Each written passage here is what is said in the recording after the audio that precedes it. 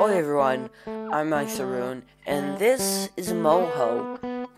It is what I use to animate most of the things I do that are animated. Like my singing monsters but bad, or the animations I've been doing recently for Fastrophy, which you should go check out by the way.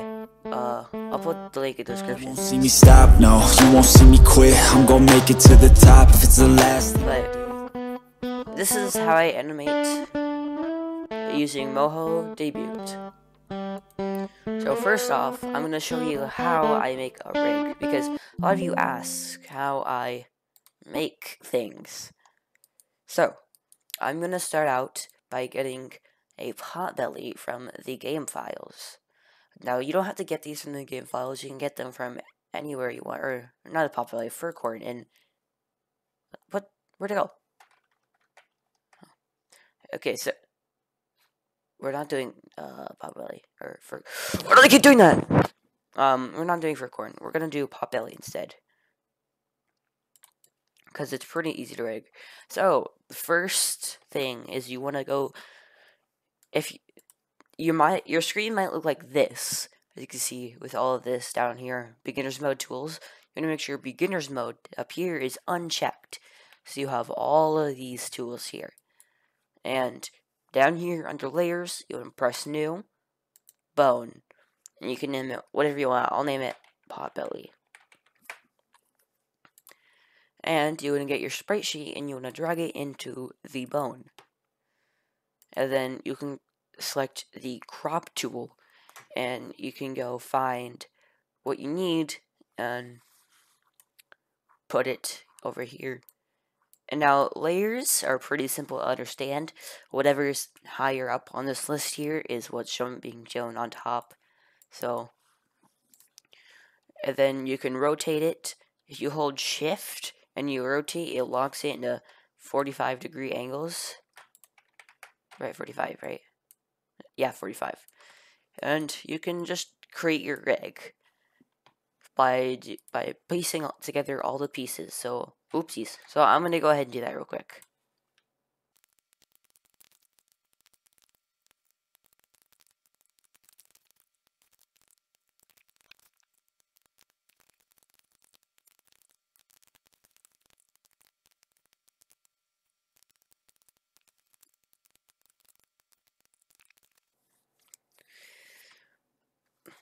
Okay, so when it comes to layers you need to switch around, like the mouth, they have different positions. What you want to do is you want to go to this, the new layer, or whatever it's called, and you will go to switch. And you can name it, like, I'll name it mouth big. And then drag the sprite we want in here. And then get all of the sprites you need. I'm not going to put all of them in there because I'm only going to create a small animation that doesn't require all of them.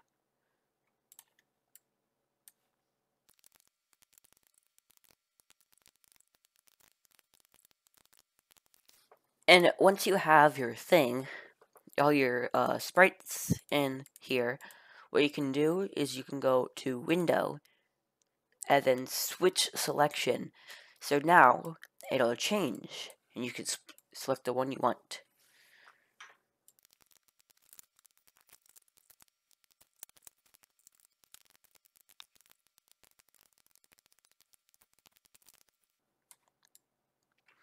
Alright, once your all your sprites are in place, what you could do is you can start making bones.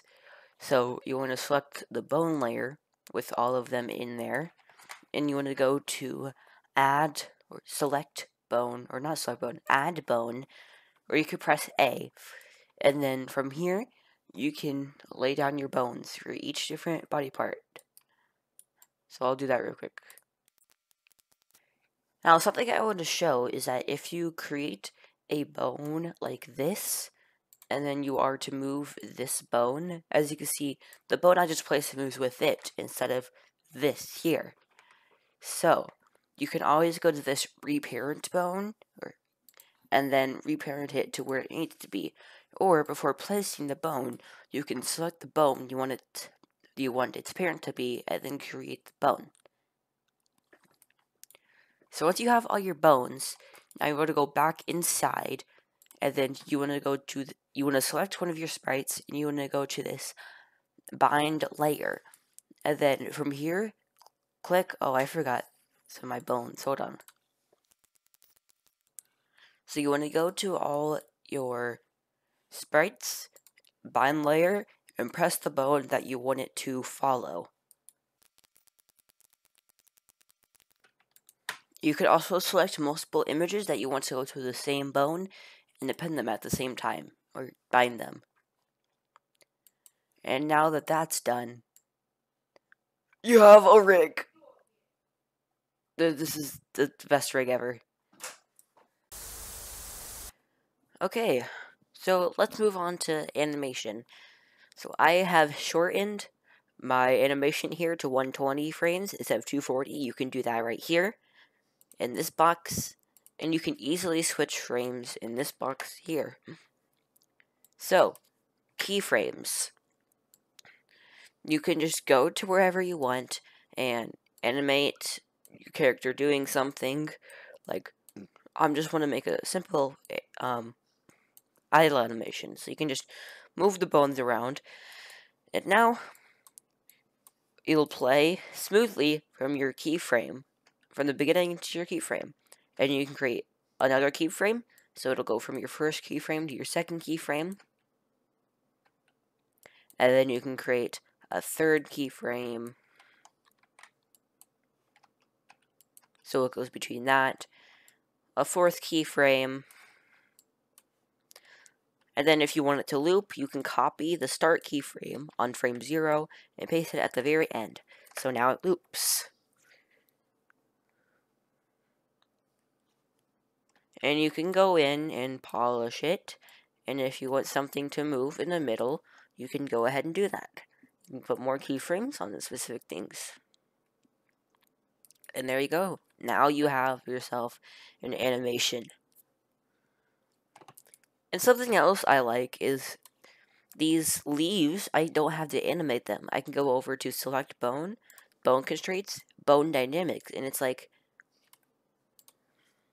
I can add wind, and then it moves itself, and I don't have to animate it. And it's really cool. I like it. I can make it more obvious. I can make it less obvious. And this is a really good tool that you can use to easily animate parts that have like leaves that are swaying in the wind or whatever. And then after that, you have a simple animation. And then you can go in and you can have your switch layers go off at whatever points.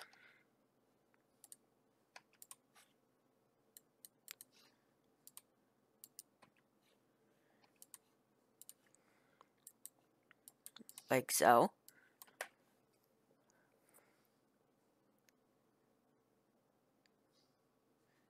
And you now have yourself an animation. Oh, and one last thing I cannot forget is how to export. So when you have your animation here, this is the window if you didn't see it. I don't know if you saw it or not, but this is what the switch selection layer looks like. And you can just go in, File, Export Animation, and this window will appear. And you have your start and end frame, so you could have it so it only gets a certain amount, or you could do entire animation. And this output thing, you have video and image sequence, and then you have all of these. The ones that I use are MP4 or MOV PNG Alpha or AVI PNG Alpha. They're both the same thing as MOV and AVI. But the MOV and AVI allow you to have transparent backgrounds, and the MP4 is just a video. And you can name it whatever you want. I'll name it Pot Bell, because why not? And you can have it export wherever you want. and then you press OK, it'll export. It looks a little weird while exporting, but oh well. And once that's done, you have your animation that opens in a new window. And of course, you can have it loop. How do you loop on Windows 11? And of course, if you made it loop, it can loop. So that's really going to be it for this video. I'm Maxiroon, still by the intros and outros, and I'll see you next time. Peace out.